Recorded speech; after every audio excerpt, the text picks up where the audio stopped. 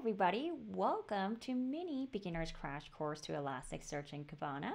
My name is Jung and I'm a developer advocate at Elastic. So this is a series of short videos for developers who want to get started with Elasticsearch and Kibana.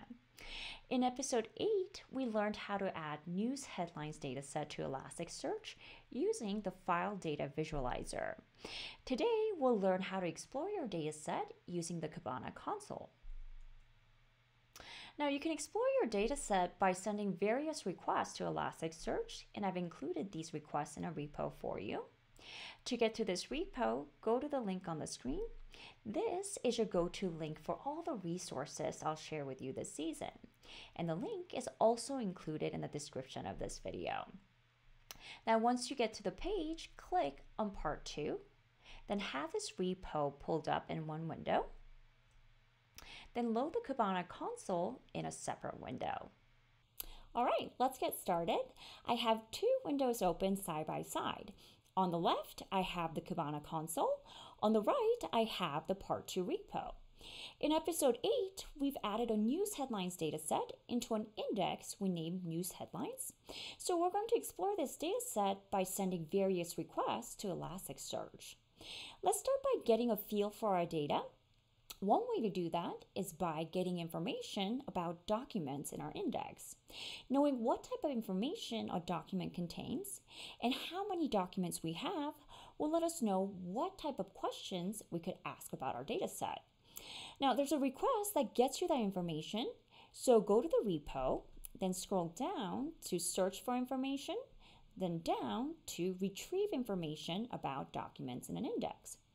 For every request we'll go over, I've included the general syntax for you, so you could customize this for your own use case. But for our tutorial, we'll use a request shown below example. So what we're saying here is get search results from news headlines index. So let's copy and paste that into the console. Make sure to select and send. Now, what this does is it gives you information of all documents in the news headlines index. So in the right panel, you'll see search results from Elasticsearch. If you scroll down to line 16, it gives you a sample of 10 documents in our index by default. So if you look at one of these documents, you'll see that from the index news headlines, a document has been retrieved.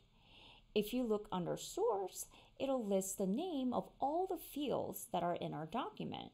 For example, it shows you the date this headline was published, short description, category, headline, and etc. So this is a great way to get a general idea of what our document looks like so we know what we're dealing with. All right, so let's see how many documents we have. So go back to line 10 and you'll see hits. And it tells you that total value of hits is 10,000. So by default, Elasticsearch limits the total count to 10,000, and this is done to improve the response speed on large data sets. To see if 10,000 is the exact total number of hits you have, then check the relation field below. If you see an EQ in this field, that means the value is equal to the total number of hits.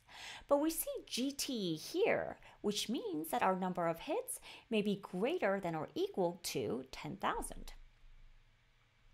Let's say we want to know the exact total number of hits. So to do that, look at your repo, then scroll down to get the exact total number of hits, then down to example. So this is almost identical to the request that we just sent. We're saying, hey, get search results from news headlines index. By the way, I want the exact total number of hits. So let's copy and paste that into the console. Make sure to select and send. Depending on how big the data set is, this query may have a slower response time. If you look at our response and go to line 12, you'll see that the value is now 200,853. If you look at relation, you'll see that the value is EQ, which means that this is the exact total number of hits. Okay, now we know that we have over 200,000 news headlines, and we want to find interesting patterns in our data, but it's hard to know where to even start. So, one way to narrow it down is to search for data within a specific time range you're interested in. Let's scroll down to search for data within a specific time range, then down to example. Now, there are two main ways to search in Elasticsearch. These are queries and aggregations. So queries tell Elasticsearch to retrieve documents that match the specified criteria. Right now, we're retrieving documents that match our time range criteria. So for our use case, we need to send a query, and this is what we're going to send. So here, we're saying, hey, get search results from news headlines index. I'm querying documents from a certain time period. So the type of query I'm sending is range. The following are criteria for documents in my search results.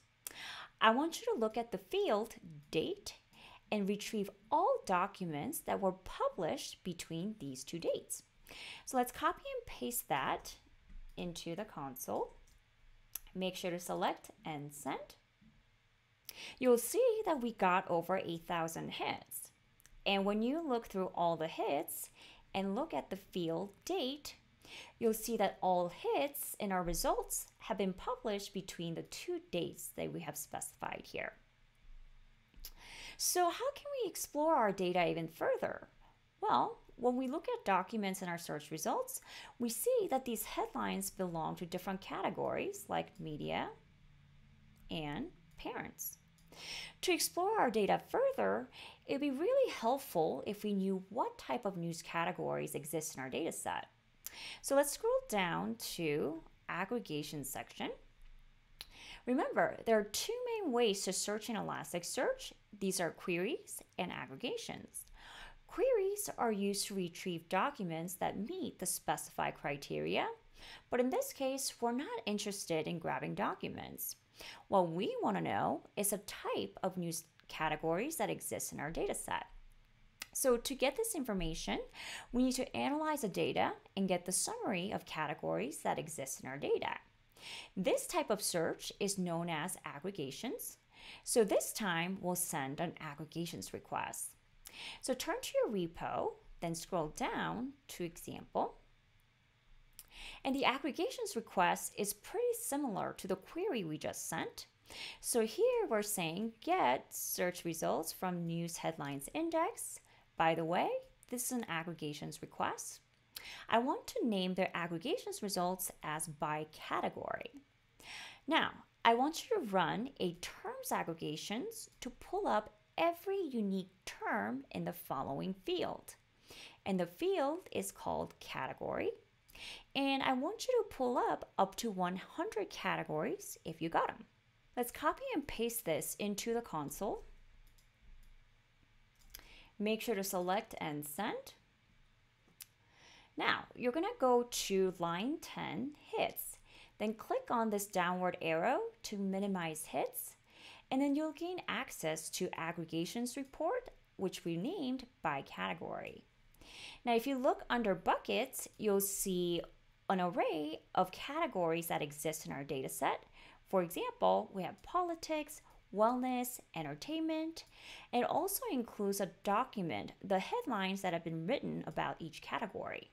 Okay, so now we have more to work with. So let's scroll down to a combination of query and aggregations request. Now, it seems like the entertainment category contains a lot of articles, and I want to explore that a little bit more. So let's say I wanted to identify the most popular topics in the entertainment category. Now, this is a combo of both query and aggregations requests. Because first, you got to pull all the documents from the entertainment category. So you got to query the data first. Then you have to analyze query data and give a summary of the most popular or significant topics in the entertainment category. So let's scroll down to example.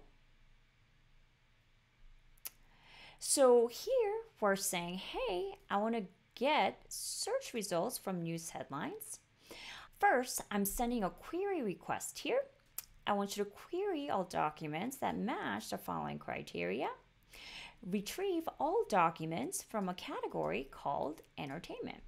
Then run on aggregations on the query data and name the results popular in entertainment and give me the summary of significant text found in the field headline. So let's copy and paste that into the console. Make sure to select and send. Now go to line 10 and minimize hits. Then you'll see the aggregations results, which we named popular in entertainment. Now, if you look at the field buckets, it'll list the most popular term mentioned in the headlines in the entertainment category. So it seems like the word trailer has been mentioned a lot. There are 387 headlines that mention the term trailer. Other popular terms are movie, Taylor, Kardashian, and etc. Now that we have an idea of what are the most popular topics in the entertainment category, we can delve into these topics that we find interesting.